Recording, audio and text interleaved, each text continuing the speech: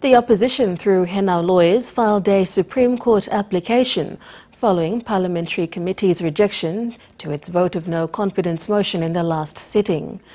The application is requesting the court to declare, amongst other issues, the court to order the Speaker to reconvene Parliament to deal with the motion filed by the opposition.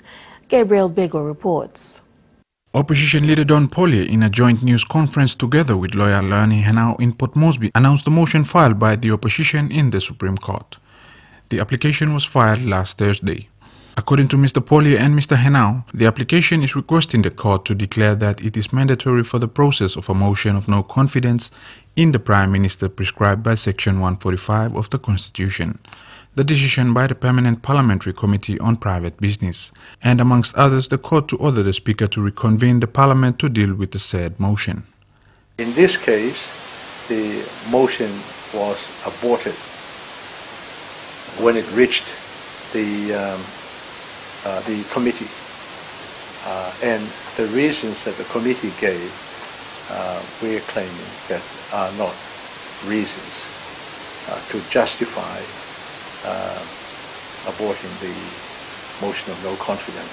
And not only that, the motion has been declared to be was rejected, invalid, and we said no.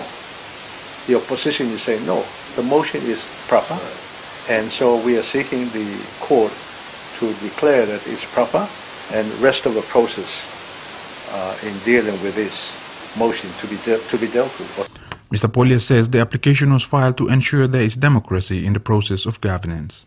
The motion of no confidence is a private member's matter. He announces it, the Speaker, who is the chairman of the committee, announces it on Thursday, and then from then on, 7 days period kicks in. So after the 7 days, which is the following Thursday, is when the motion of no confidence is voted on. That's the only time when that motion is completed. This process comes to an end.